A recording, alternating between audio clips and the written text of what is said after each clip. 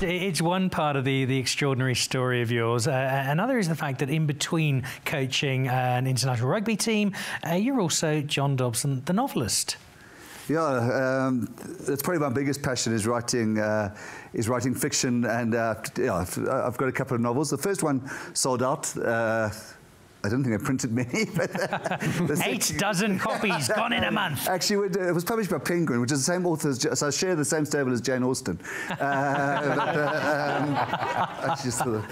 The second one, no, it's sort of satirical humour about the society we live in.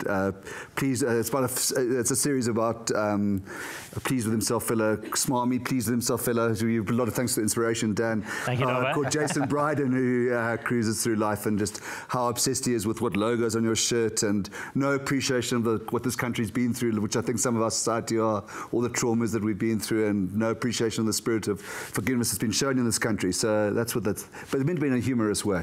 Oh, there we go. There we go. The year of the gherkin, the year of the turnip. And now the year of the beetroot coming out, which again, thank you for the inspiration. So that's on its way, the year of the beetroot? Yeah, it's finished, but I've got to get fired by Western Province first before publishing, because if they publish it while I'm coach, I will get fired. All right, so it's out pretty soon then? Yeah, it's done. Thanks very much.